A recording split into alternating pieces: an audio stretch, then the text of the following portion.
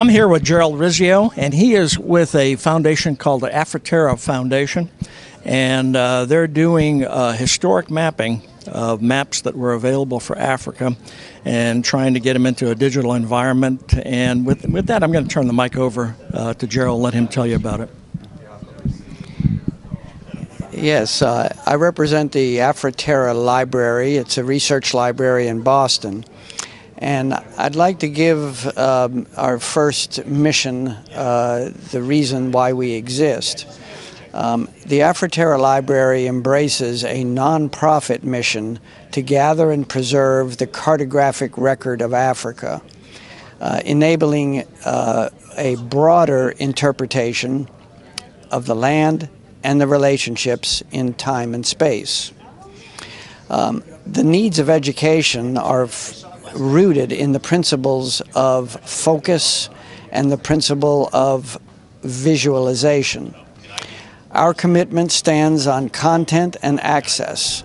This is achieved by cataloging, digitizing, and displaying more than 5,000 of the original rare maps of Africa. The content spans over 500 years and covers all regions and all scales in 8 different languages. This platform delivers a thorough archive from multiple primary sources previously scattered and sequestered throughout the world. Here we can foster a multidisciplinary examination in a wide public exposure. The methods that we use is mostly a database that can be easily searched and friendly database.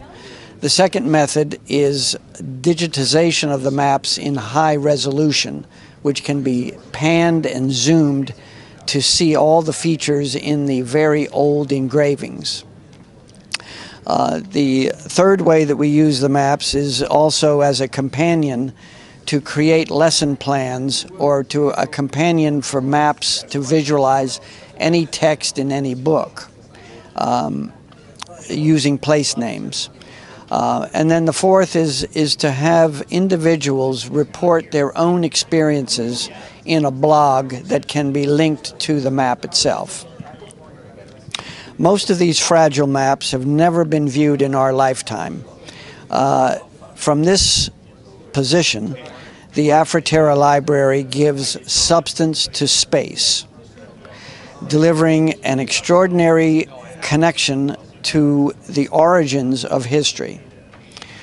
At this vital time of education, we welcome all sponsors, grants, partners, and volunteers with interests in common to join us as stewards extending this important horizon. We have 2 examples here of original Dutch maps from the 1500s and one from the 1600s showing West Africa and the Gambia River. And then our conclusion is the large wall map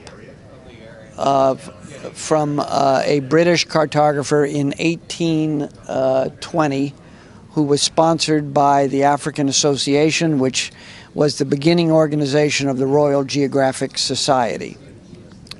The map is mostly noted by the blank spaces, which are admitted to be unknown until the rest of the world could realize the land of Africa. Not discover Africa, but to realize it for the rest of the world. Thank you. Thank you.